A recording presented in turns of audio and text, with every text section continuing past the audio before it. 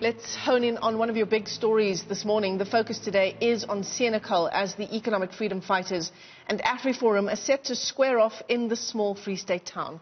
Now, the EFF says it's marching to protect democracy, while for AfriForum, it's about pushing back against farm murders. Now, as fears mount over the possibility of a confrontation, the South African Institute of Race Relations says the country does not need violence, petty blame games, extremism and animosity to divide our communities. The think tank is set to launch its community safety charter this morning, aimed at building a common purpose for all South Africans. The Institute says the time is now for honest, open and reasonable discussions about the key challenges facing our country. Let's unpack it all now. We're joined by the Deputy Head of Policy Research at the IRR, that's Herman Pretorius. Herman, good morning.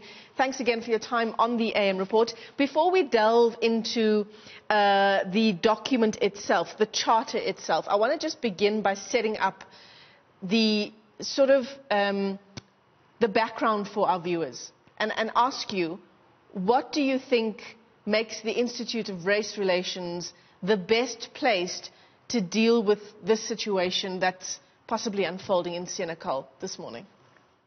Well, I think what we anticipate to see today and what we've seen over recent weeks in Senekal is really a confluence of four key issues that the Institute of Race Relations, for its 90 years of existence, have really been intensely involved in.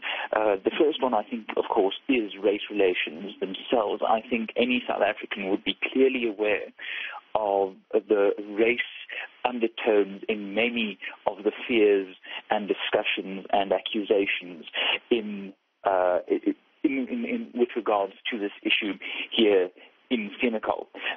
So we really want to make the point that as an organization that has dedicated its entire existence to understanding race relations and understanding South African attitudes on race relations, and our data consistently showing that South Africans are decent, moderate people from all racial backgrounds, I think that is an important voice to be heard today. Then, of course, the rule of law that can never be undermined and that really should deserve some defending in the public debate. The failures, then, of a government that is both too powerful yet too incompetent to ensure the safety of South Africans, whether that's in Soweto, Senekal or Mitchell's Plain. And then finally, I think, an element that really is close to the hearts of the Institute of Race Relations is the issue of property rights and property owners becoming often the subject of some vilification by some political rhetoric. So the Institute this morning, Herman, is launching a community safety charter. The purpose here to build a common purpose for South Africans, according to the information that we have.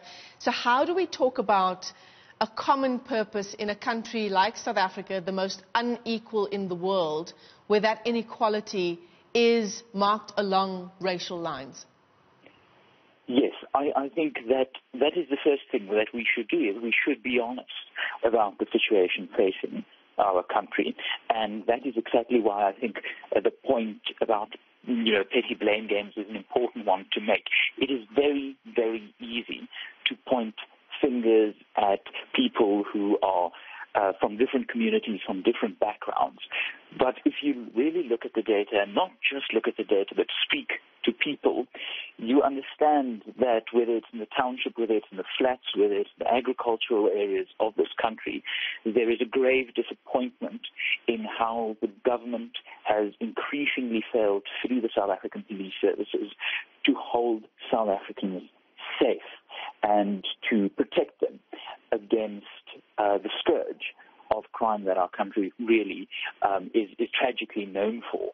So when it comes to building common purpose and common ground, the aim is really to say that this plan, whether it's Soweto, Senekal or Mitchell's Plain, offers an opportunity for South Africans to really take a measure of control in the management of their own community safeties where government has failed. And I think that's why our first point of the Charter is so important and perhaps a bit of a challenge and a bit of a change that people aren't used to. That first point being giving the communities the power to elect police station commanders, to build into the police service a manner of accountability, whether it's in Senekal, whether it's in Mitchell's claim.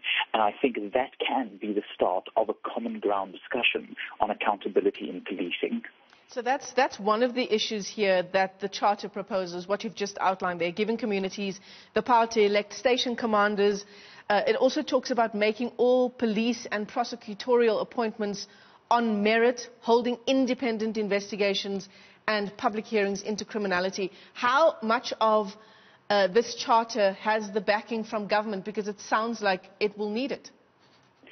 It will most definitely need it. You know, if there's one thing that the Institute has learned from South African history and our 90 years involvement in it, it is that the South African people can be counted on much more than government can, and that government often is forced to follow the people's lead on important issues. I think it's important to note historically that it was a groundswell over many decades from ordinary South Africans that truly forced the National Party government's hand into negotiations, even with the matter of, you know, for example, the 1992 referendum. There were very clear indications there that South Africans led and the government followed. So I think that is a fair way of looking at it, that the Institute isn't a party running for political office. There's this wonderful quote, before you win the election, you must win the argument. And that's what we're trying to do here, to convince South Africans that they have the power to lead and the power to make government follow. So when we start convincing people to build common ground, government is definitely a role player, but not the first role player. So citizens are much more powerful than I think they themselves sometimes realize. So, you know, Herman, the question then is, it's a charter that is for now on paper. What happens now? It sounds like it's going to be a massive job of taking this charter to the ground, on the ground, to every single community around the country. How do you get buy-in then? Yes, I think you are right. It isn't a small task, and but the thing is that I have immense faith in the people of South Africa, from all backgrounds, from all communities.